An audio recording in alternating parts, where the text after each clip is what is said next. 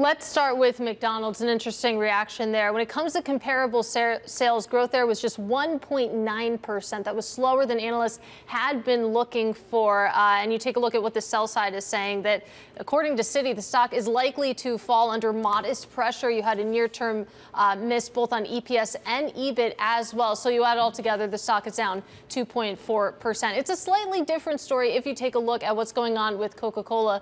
Like you said, they actually raised their 2024 forecast. That's after organic revenue came in at 11% in the quarter. Turning to the full year, they're now seeing as much as 9% growth. Previously, that had been a range of 6 to 7%. But maybe you're not seeing too much movement in the stock. It is moving a little bit higher there, but some pressure to the downside comes from the fact that unit case volume missed estimates. And like you mentioned, Manus, Coca-Cola said that its prices have continued to climb. It actually hiked prices across a mix of its products by 13% in the quarter. So we'll see how much more pricing power they have.